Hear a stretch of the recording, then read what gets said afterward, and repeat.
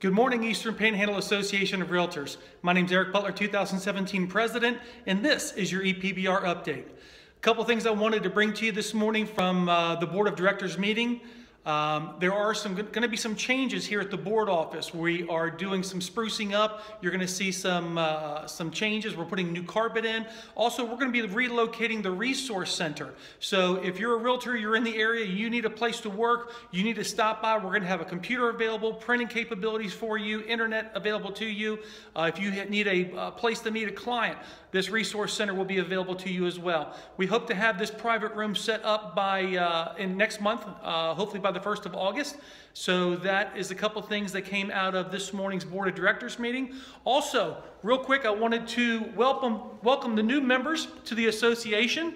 So we do have some new members this morning. So if you see these people out and about, please welcome them to the Realtor family and make them feel at home and just welcome them aboard. Also, we have several events coming up. I'm hoping that most of you have already signed up for the joint dinner meeting tonight. This is going to be at the Purple Iris. It starts at 6 o'clock. This is the joint dinner between the Eastern Panhandle Home Builders Association as well as the Realtor Association. So this will be at the Purple Iris starting then at 6 o'clock this evening. For the cash bar, the dinner's at 6:45. The meeting will start at 7:30. Tonight's meeting will be addressing land in the form of building lots as a critical element to the future of construction and real estate in the Panhandle.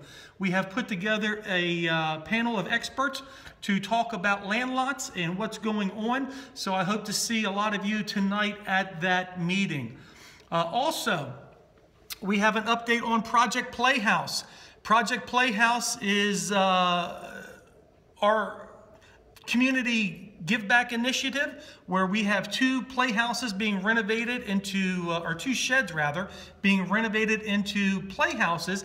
These will be auctioned off, and we do have a date. These will be auctioned off on Sunday, August 13th, around 3 p.m. at Lowe's parking lot. So please, if you have a child who would love to have a playhouse in the backyard, or grandkids, or anybody who might enjoy this, please come out, support the project, and help us spread the word throughout the community that we are having this charity auction on August 13th. 100% of the proceeds of this auction will go directly to the backpack program for Berkeley, Jefferson, and Morgan County. So it's a great cause. Great charity, and please come out and help support this initiative.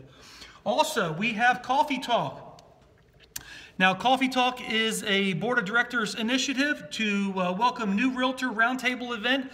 Welcome new Realtors to an event every, it's the second Tuesday of each month. So the next meeting will be on August 8th. This will be held at the board office here from 9 a.m. to 10:30 a.m. So if you are a new realtor and would like to participate in Coffee Talk, this is a great time just to kind of get together with other realtors, talk about what's going on, problems, concerns, just all kinds of different discussion going on here.